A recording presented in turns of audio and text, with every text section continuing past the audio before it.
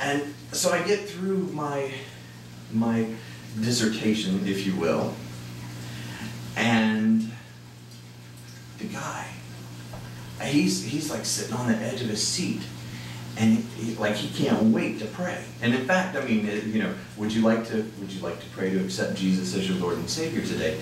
Boom, yes, absolutely. And he prayed quick, fast, and in a hurry, like almost like hell's doors had opened up behind him, and he was running.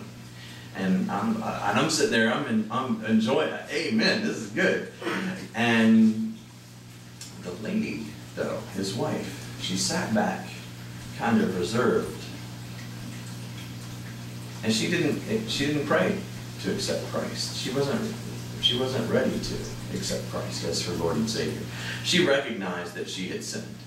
She recognized that apart from a Savior that God had provided, that there was no way for her to make it to heaven. But I'll never forget what she said. She looked me straight in the eye, and she said, "I'm a nurse. And I can tell you, dead people don't get back up." I was flabbergasted. So I went into, you know, a few different things about, you know, well, what do you think happened? And we're going to touch on that in a minute.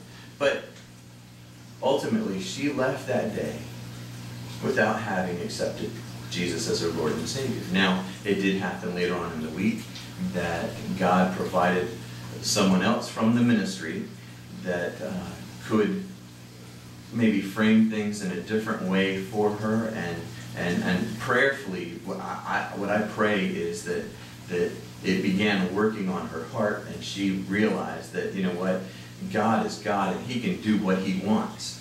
He doesn't have to ask permission to get somebody up out of the grave. And so ultimately that week later that week she did give her life to Christ, and I'm thankful for it. But her situation isn't terribly uncommon. I have some Muslim friends that will tell you that no, Jesus, this resurrection thing, this is not true. They'll say that, and they do say, that it was not actually Jesus who died on the cross. They call him Isa. Isa did not die on a cross, they would tell you. Allah, God, who they call God, Allah substituted somebody else, put somebody else up on the cross, and killed that person to fool the Jews. Now my problem, and they even theorized that it could have been Judas Iscariot. My problem with that is that if Isa, or Jesus, in their Quran is a prophet, well, Jesus, remember, He is risen as He said. He told us. He told the people before, I'll destroy this temple, and in 3 days I'll rebuild it. They thought that He meant Herod's temple, or Zerubbabel's temple by that time. But He really meant, no, I was right, Herod's temple. But He really meant Himself, that He would be in the ground, and that on the third day He would come out. So either Jesus lied, which means He's not a prophet, or Jesus told the truth. Either way, the Quran is wrong. Jesus can't be both a prophet and a liar. And further, if Allah did this to fool the Jews, even if we allow that it could have been to protect Jesus from harm, here's the problem. We have all these Jews and Gentiles since then that have believed that lie.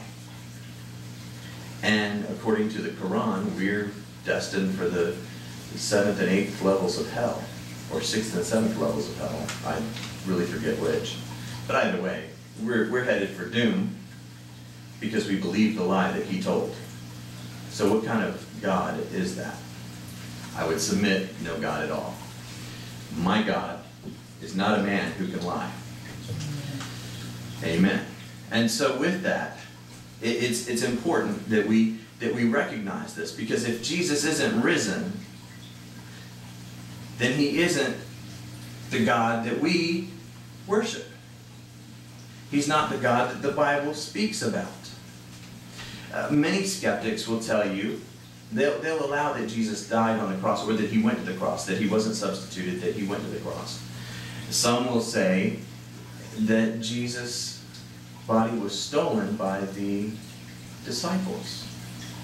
In fact, that's even in Scripture, that the Jewish leadership said, look, don't worry, to the soldiers who passed out, and don't worry about it. We'll tell them, you go and tell him that the disciples stole the body, and we'll cover for you. We'll make it good. It's okay. Here's the problem. The night that Jesus was arrested, what happened? The disciples fled. One of them fled, ran away naked. He was so scared. Dropped his clothes and all, and took off, cutting out through the woods without a stitch. Ray Stevens might say with nothing but a frown, because, he wasn't smiling. So, what do we do with that? Do we believe that these disciples, who were not fighters but fishermen, went and overtook these trained, armed Roman soldiers and stole the body, and then later went to their death? All but one, all but John, died proclaiming that they had seen the risen Lord, that they had touched him, that they had eaten with him, that they were telling the truth, that this was not some kind of hallucination, that he was risen, as he said. So here's the thing. All they had to do was tell the truth, and then they wouldn't be killed. We see people who are willing to die for what they believe. Let's face it, that's not just when I've shared this in the past, some people have said, yeah, the Muslims will blow themselves up in an attempt to get to paradise and 72 Vestal virgins and so on, and that's wonderful. But the fact is that we Americans, we'll die for what we believe.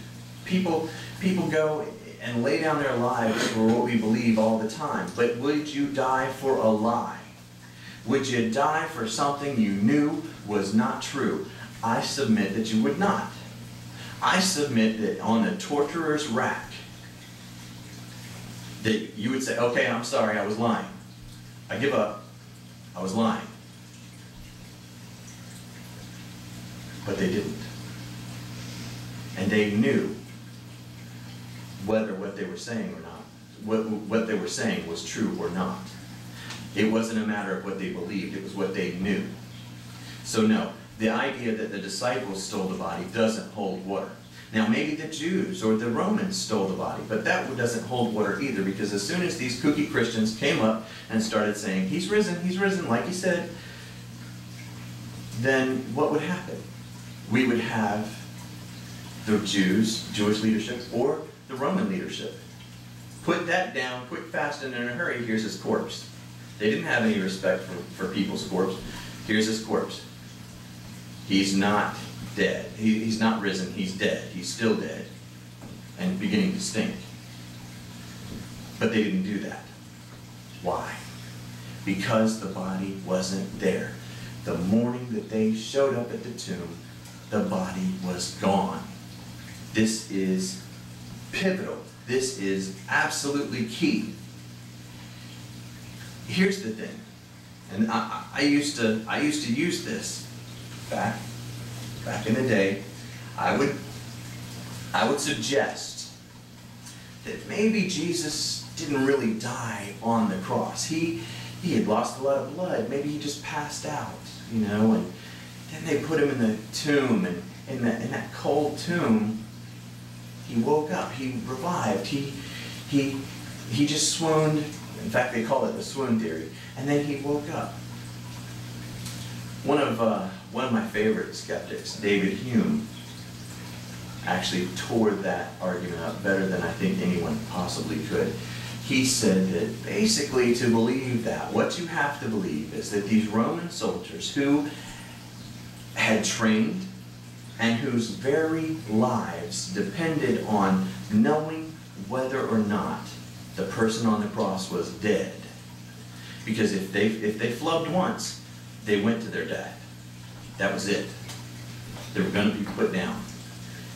So these Roman soldiers mistakenly missed one out of all the many thousands that were crucified. They missed one, Jesus. Well, they didn't break his legs on the cross.